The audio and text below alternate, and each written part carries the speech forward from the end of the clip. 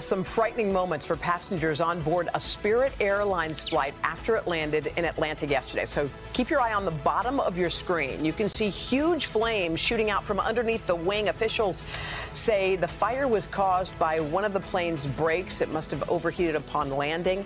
Emergency responders did put the fire out. Eventually, the aircraft was towed to the gate. Passengers safely deplaned and nobody was hurt.